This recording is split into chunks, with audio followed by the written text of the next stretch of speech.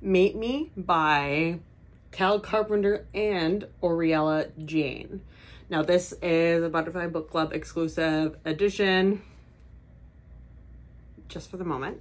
But it is a spicy standalone romantasy. So there are other ones in this world, but it focuses on a different story. This is the first one I read. It actually took me a little bit to get into the story.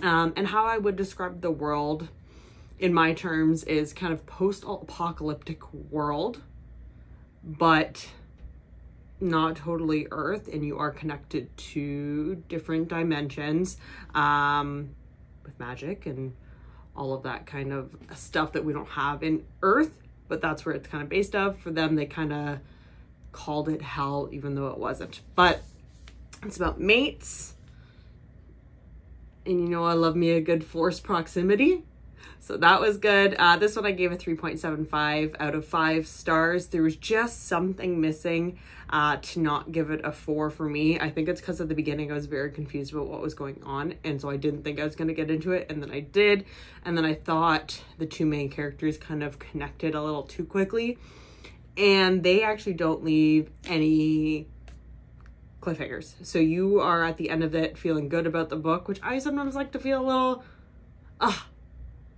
and a little unknown, but I know some people don't like that. So for me, 3.75.